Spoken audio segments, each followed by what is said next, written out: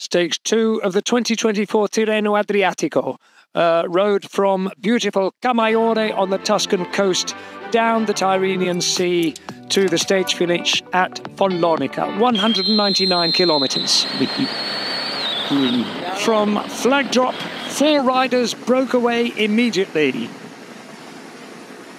Davide Bais of Polti Cometa attacked early to take the only mountain points of the day and guarantee himself a place on the final podium.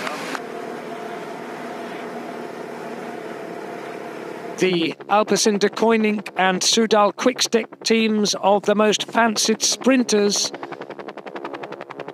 set the pace at the front of the peloton, with Jonas Vingegaard, twice the Tour de France champion, safely in the bunch surrounded by teammates.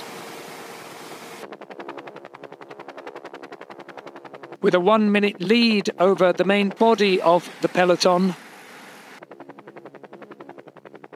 the Swiss rider Jan Sturkli attacked early before the intermediate sprint to take the points. After crossing the intermediate sprint line, he pressed on alone. The chasers could do nothing about it.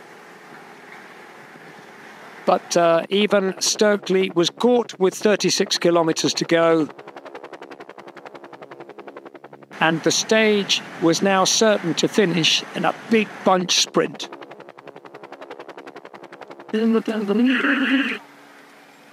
On the final urban circuit, there were crashes and punctures affecting key riders, not the least of them, Mark Cavendish.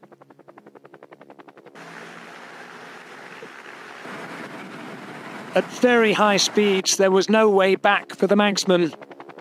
And as the riders entered the final kilometre, a right-hand bend with 400 metres to go decided the fate of the stage. Tim Merlier found himself out front and exposed too early.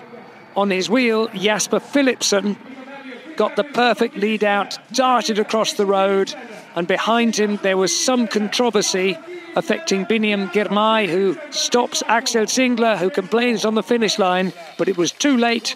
The stage had gone to Philipsen.